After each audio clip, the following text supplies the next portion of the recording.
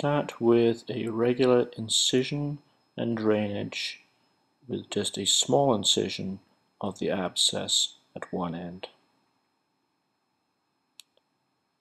You can express some of the pus to release some initial pressure, but be gentle.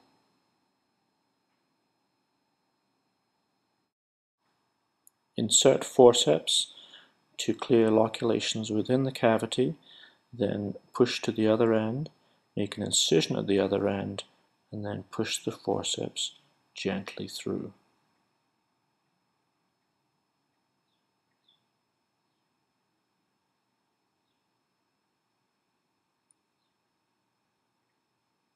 Grab the loop of material and pull it through, then tie the loop with a simple reef or surgeon's knot.